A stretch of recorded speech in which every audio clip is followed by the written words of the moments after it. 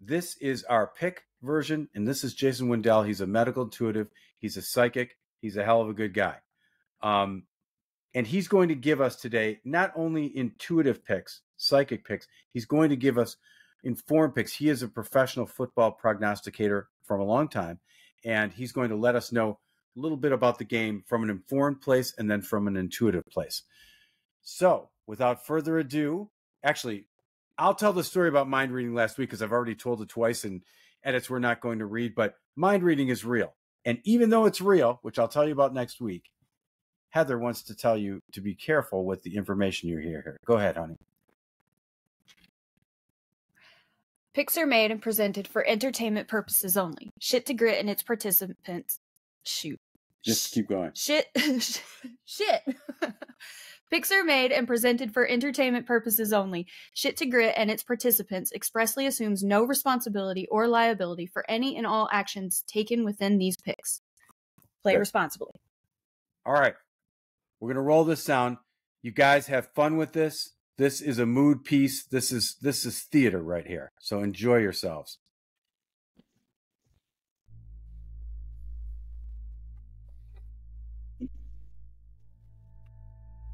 Okay, Jason.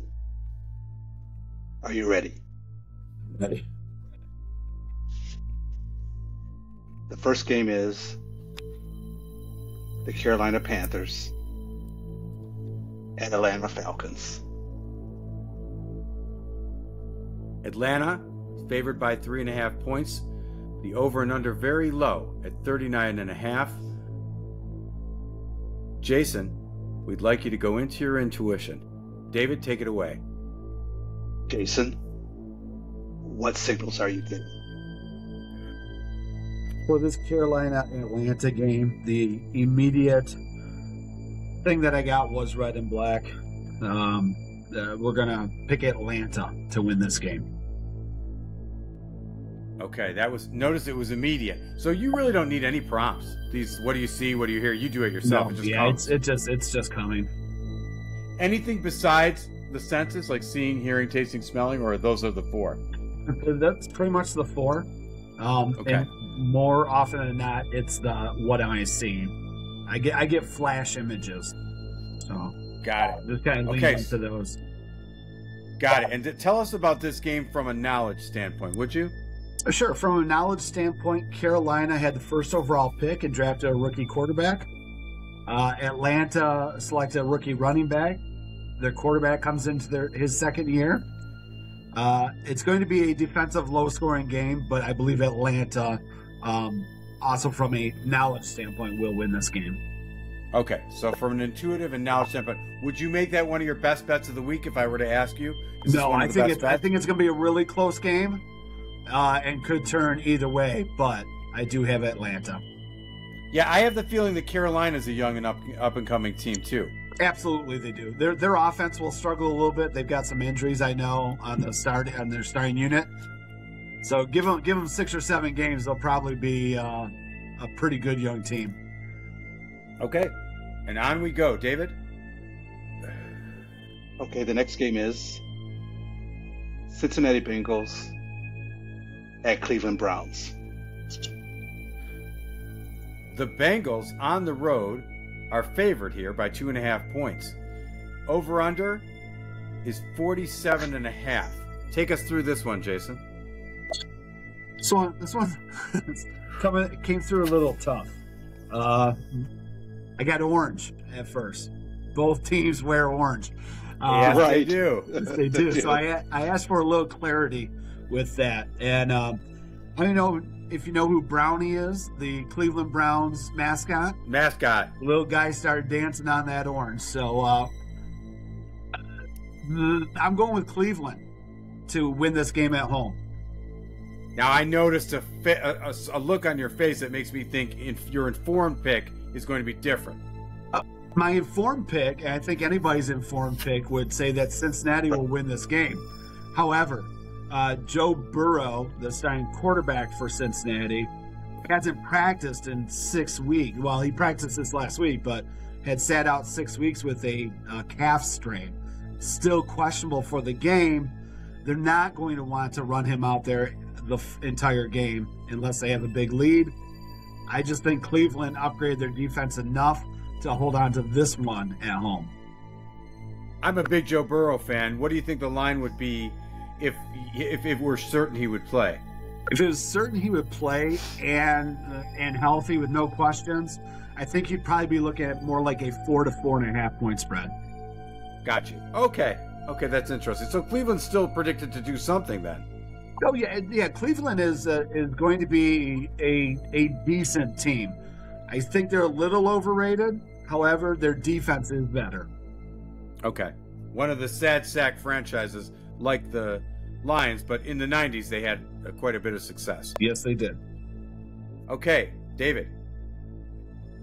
Third game is Jacksonville Jaguars at Indianapolis Colts. Jason, what are you feeling? Right away on this one. Yeah, I just had to check in. I get a lot of colors. And when these colors are similar, sometimes they'll just give me a color. And I've got to dig in. Give me more. But I will tell you, the color blue that I got to start was more of a teal than the royal blue. And Jacksonville will win this game on the road. Okay. Okay, and Jacksonville, like you said, on the road, they're giving 5 points. They are. And it's a 45-point over-under. Do you want to tell us a little bit about the game and educate us? Absolutely. Indianapolis is a team that was on the rise up until about 2 years ago, and they started to fall precipitously. They have a rookie, unproven quarterback who only started 1 year in college. Their superstar running back is sitting out for the first 4 games and may never play for them again in a contract dispute. The team, new coach, new everything, and it's going to take them a while to gel.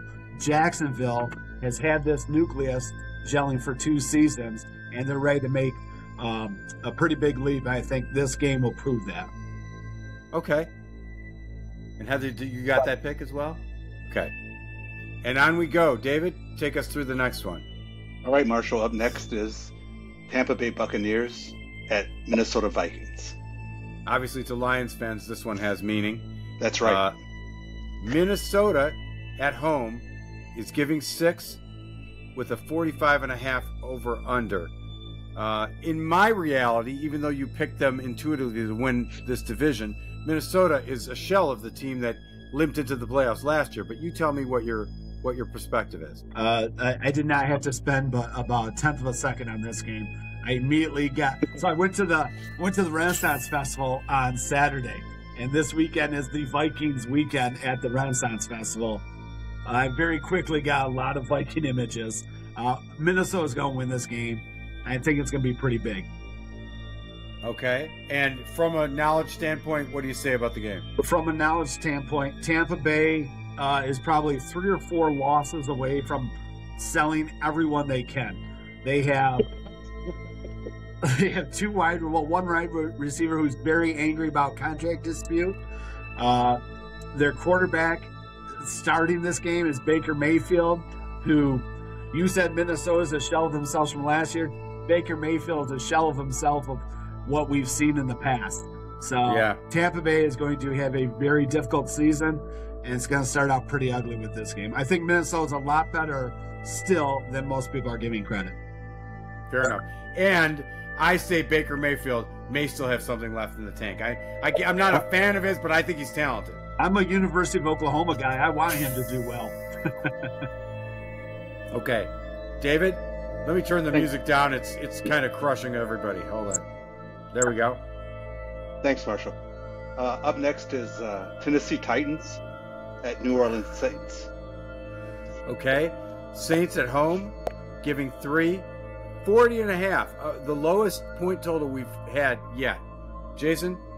Or actually, David, prompt him. Jason, what signals are you getting? There you go.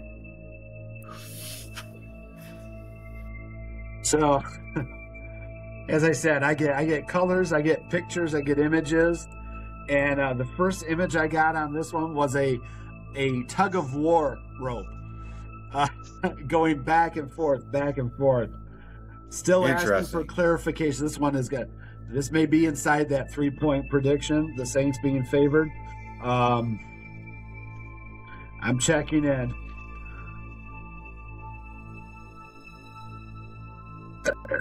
They're leading me towards the red, white, and blue of the Tennessee Titans logo. So we're going to pick Tennessee on this one. Okay. And your informed breakdown? Well, I'll tell you, I just had to have a little argument with Spirit on that one because my informed breakdown says, no, New Orleans is going to win this game.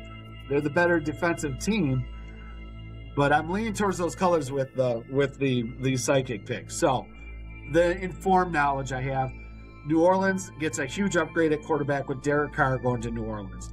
Tennessee is in turmoil at the quarterback position. For sure. However, the running back position is going to come. It's going to be. That's what this game is going to be based on: is defense and the running game. And I think Derrick Henry is better than Jamal Williams, and that's where it's going to come down to: is who can possess the ball longer. And Tennessee will do that at the end of the game. Okay. Okay, here we go. Up next is San Francisco 49ers at Pittsburgh. San Francisco, we talked about this, Jason. One of the better teams in the NFL. On the road, they're giving 2.5 points. Point total a low 41. David, cue him in. Jason, what are you feeling? Oh. First thing I'm feeling, I just got the message. They are not who they seem. And it's directed towards the San Francisco 49ers.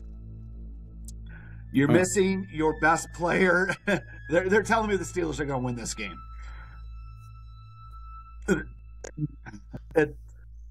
The knowledge standpoint. I was just going to say there was some bleed. There was some bleed there. Oh my God, they're fighting right now. No, Pittsburgh intuitively is going to win this game.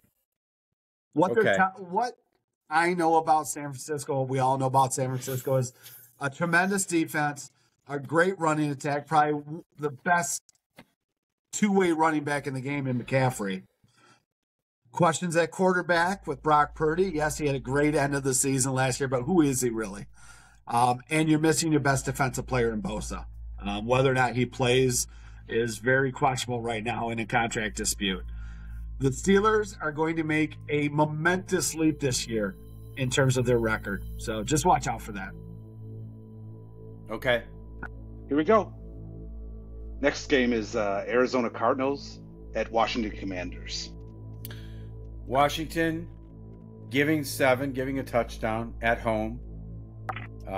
38 points is the over-under, which is, again, now a new low for the week. Jason? Dave, you're going to cue him? Yep. What are you feeling on this one, Jason?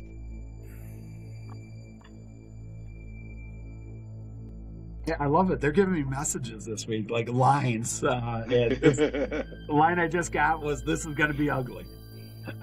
And they also tell me, in an ugly game, Washington is going to win this. They're going to command it and win it. Nice. Got it. And from a knowledge standpoint, I know Arizona poached at least one of our coaches, I think. Correct. But they're a very much rebuilding team. They signed, who they signed? Kyler Murray? Is that their quarterback? Kyler Murray's their quarterback. Yeah. However, he's out. They have not decided who they're starting at quarterback yet. They just signed former Detroit Lion quarterback Josh Dobbs, where they traded for him. But they also had this rookie by the name of Clayton Tune out of University of Houston. Phenomenal college numbers. So we're probably going to see both of them play. And when you see two quarterbacks play at the beginning of a season, you can't expect a whole lot. Washington's coming in with a young quarterback who's going to have his second start on Sunday. He got to start the last game of the season last year. And I just think their defense is a lot better than Arizona's. So knowledge says Washington will probably cover that 7 by a lot. And David, just to catch you up, he mentioned Joshua Dobbs. Jason, correct me if I'm wrong, but we had this guy, and they promoted him to the active roster. And I was like, oh, are they going to run some flea flickers, some trick plays? No, they just wanted to give him more money that week. Yeah. They were trying to say, stay with the Lions. Here, you'll get a... Wow. And somebody poached him. Who was it that poached him last year? I'm trying to think who just traded him to Arizona, and one of these things that just like, wait a minute, it'll come to me, but I'm drawing. But yeah, he's got ability. He's mobile. But so Holmes liked him. I don't think it would have changed his draft, picking. But he did like this cat. Yeah, Cool. He's got a degree in rocket science as well, so a super smart cat. Oh, sweet. Interesting. Yeah, I liked him too. Okay, so next one. Here we go. Next game is the Houston Texans at Baltimore Ravens. And it's Baltimore giving an astonishing 10 points in a league that strives for parity. At home, Baltimore is giving 10 points to Houston. There's a lot I could say about the Houston Texans that I do know that I'll leave for Jason. The over-under 43.5. David, cue him in. What are you feeling, Jason, on this one? As soon as you read the game, Houston at Baltimore, I'm going to go back. Like I said, I went to the Renaissance Festival on Saturday. They had a raven in a cage. And wow. Having been a Game of Thrones fan, I saw it. I was like, oh, yeah, go check out the raven. They showed me that raven and I heard the one-eyed raven. So the raven's big in this game. Okay. And from a knowledge standpoint, I have a lot of problems with Houston of my own, but tell me what, from a knowledge standpoint, where you stand. Looking at Houston, rookie quarterback out of Ohio State. He's going to get the start. Their quarterback for the last couple of years, Davis Mills, who's a Stanford cat. We'll probably see some playing time. I just think Houston's in disarray. A lot of young players. They've brought in players to challenge the young players. When that happens, that usually doesn't go well. Usually causes more discord. And Baltimore solidified their receiving game, gave Lamar Jackson a lot of money, and that defense is ridiculously good. So I think 10 points is probably an easy cover this week for Baltimore, and you will hear me call a double-digit cover rare. It doesn't happen a whole lot in the NFL. You bet it doesn't. Yeah. But I agree with you. I'm not at all a Houston fan. Okay. The city different. All right, next one. Okay, Jason, here we go. Here's another game that the Lions fans would be interested in. It's Green Bay Packers. It's Green Bay Packers at Chicago Bears. Right, an interdivisional rivalry that the Lions fans will have their eye on. Chicago is giving 1 point at home. So that means the odds makers are leaning a little bit toward Green Bay. 43 is the over-under. What do you have to say, Jason? Kind of going back and forth on this one, so I think that 1 point's pretty accurate. I'm going Chicago. I was getting more of the C than a piece of cheese. So apparently the cheese is going to be my Green Bay image all year long, but that black and red C or black and orange C came up more than the cheese. I'm going with Chicago with this one. Okay, and Jordan Love is Jordan Love to Aaron Rodgers as Aaron Rodgers was to Brett Favre? Is he the next guy to step in? I think he's the next guy to step in. I'm not going to say anybody's going to reach Aaron Rodgers levels. However, when you get 3 years to sit behind Aaron Rodgers and learn, I think you pick up a lot of the game. And you have two really good second-year receivers there. Green Bay is going to be good. This one's just going to be very tight in Chicago. In Chicago, I don't know. I think a lot of people think they're going to take a step forward this year. Looking at them, I think they made moderate improvements. They'll be a little bit better. I feel the same way. Yeah. And they're very young. Even if everything goes well, they're very young. They're very young. And running back, now a question for them. So, right. We have their guy now. Yep. So, but I do think they will win this game. Okay, David. Okay. Here's a team that I'm still getting used to saying the name: Las Vegas Raiders at Denver Broncos. Same with me, David. Denver at home, giving 3.5, so about what you'd expect for a home team. 44 points, the over-under. David, cue him in. Jason, tell me about the feelings you're getting. This is another one of those games. It's going to be a close one. And they're showing me a lot of skull and crossbones and the Raiders black and silver. So I'm going with Las Vegas to win this game. And what about from a knowledge standpoint?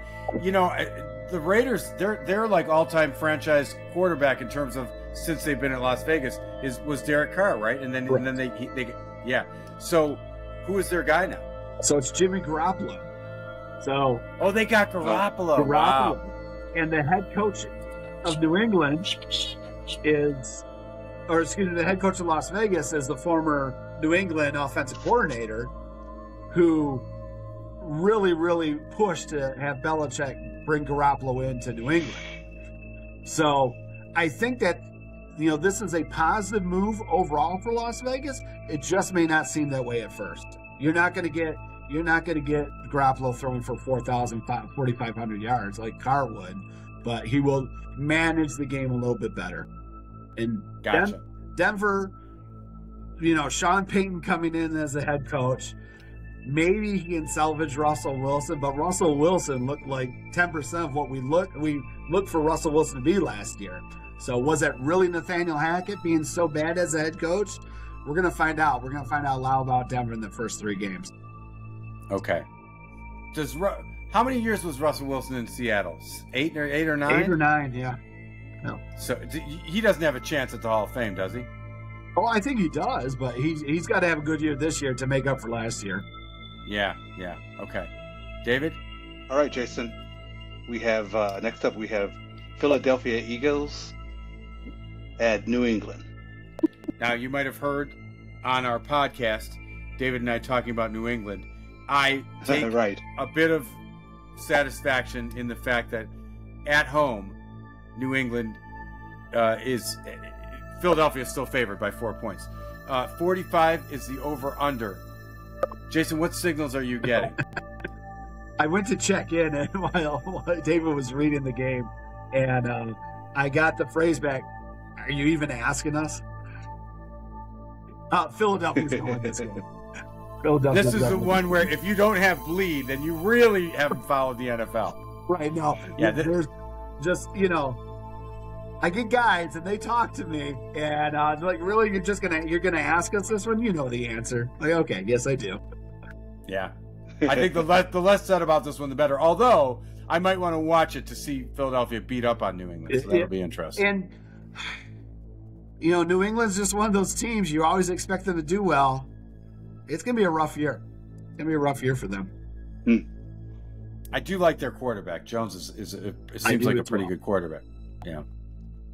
David? All right, here we go, Jason. We have Miami Dolphins at Los Angeles Chargers. Chargers at home giving 3. This is a 51 point over under. So they're expecting a high scoring game, which makes sense. Cue him in on the intuitive, and then we'll talk about the knowledge.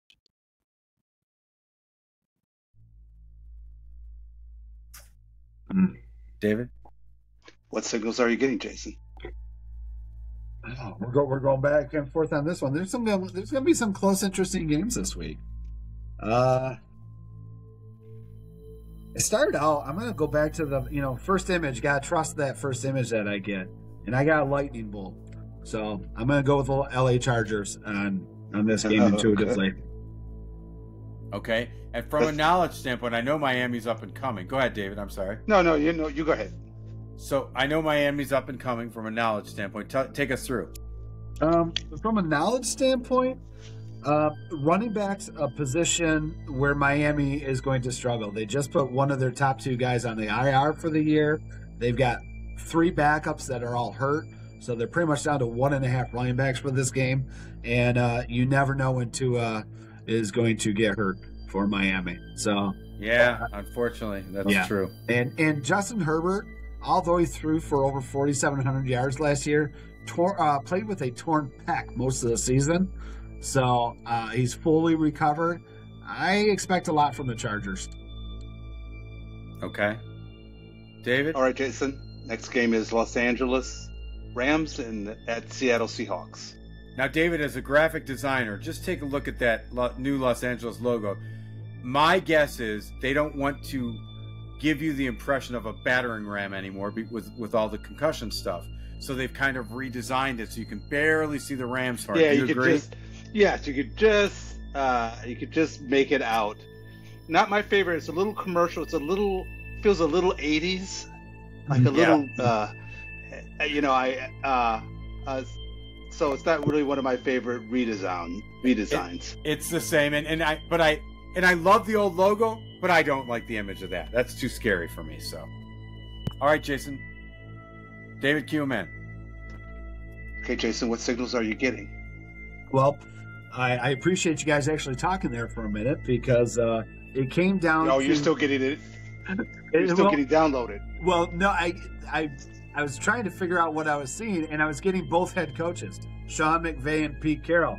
And the thing that came through heavier was Pete Carroll chewing on his gum on the sideline there. I'm going with Seattle with this game.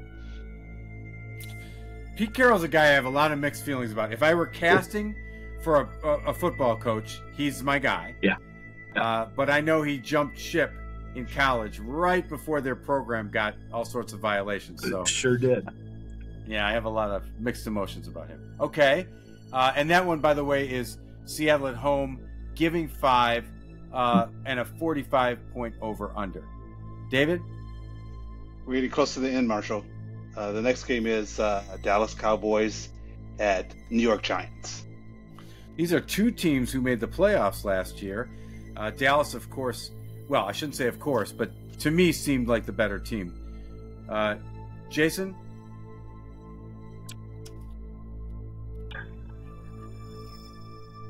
So, yep, I'm trusting them on this one. This is one of those that I kind of go back and forth. Marshall. Yeah. Going with the Giants on this one. Giants on the colors are similar. What signals did you get? I got the red because you're right. The colors are very similar, and I wasn't getting the star. Normally for Dallas, they will show me that blue and a star, and I was getting the blue, and then they threw a little red in there for me. So it's got to be a close and that's the Giants. Yep. Okay. So Giants. And that one is Giants are at home. Dallas gets 3.5. Sorry, Dallas gives 3.5, so they're definitely favored. And point total is 46.5. And the final game is our Monday night game. David? Buffalo Bills at New York Jets. Oh, you didn't get that pick? Giants. Okay, so this one is Jets are at home. Buffalo's getting 2.5. So again, no surprise. Buffalo is a pretty dominant team, and was a surprise to they got upset in the playoffs last year. Cue him in intuitively, David. Jason, this is the last one. What signals are you getting? So the first thing I got, been watching a lot of Hard Knocks with the Jets, right? Right. And the first thing I got was that Aaron Rodgers' little sly smile he has. Wow. He goes around and he just looks like that guy who knows a lot more than he's given out to you. So I'm going to pick the Jets for this game. All right. Yeah, I know that they come into the season. We just don't know what to expect from them. I think you can expect to win in this game. And I think if I recall from last season, the Jets have an up-and-coming defense. Is that correct? They do. They had the Defensive Player of the Year in Sauce Gardner. They added to the defensive line in the linebacker room. I think they're going to be a pretty good defensive team again. And now you have a quarterback who can run that offense. All right, and I'm going to ask you a question, and then David ask him what signals he's getting. Final question. The pick of the week. David, cue him in. Jason, what signals are you getting? It scares me to make this my pick of the week. We already talked about it. Double-digit point spreads are tough, but Baltimore. Wow. I got that Raven again right away. I think that's the easy pick of the week. I got goosebumps. You're going to make me watch that game. Plus, the Ravens are probably my besides the Giants, are my second favorite other team besides the Lions. Yes, I agree with you. I'm a big Ravens fan myself. All right. Anything anyone else needs to say to be complete? And Heather, thank you for all the pick filling in. Anyone else needs to say anything to be complete? I can't wait to watch. Yeah, excited to watch. And we'll see how you introduce yourself next week. We're doing it was it even going to play? Let's see. It looks like, oh, there we go. So, Jason, thank you once again for an evening of Oh, wait, Heather has something. Yes. I have a question. You have a question? Yes. Sorry, that's my son's bedtime alarm. Yes. Next week when we do this, are we going to go through and actually won? Oh, she wants to know if we'll go through the results next week. I think that's a good idea. If I have a positive winning percentage, absolutely. If he has you heard that. Okay, good. Listen, this is very enjoyable for me, and I'm looking forward to connecting on an intuitive basis every week. I have lots of little tidbits, and maybe we can engage in some conversation. I love it. Perfect. Thank you guys so much. Our pleasure. And you, the audience members, Jason. I hope you enjoyed yourself. For me, for David, and for our medical intuitive and psychic Jason and new friend, thank you so much for tuning in. We'll see you next week. See ya. See ya.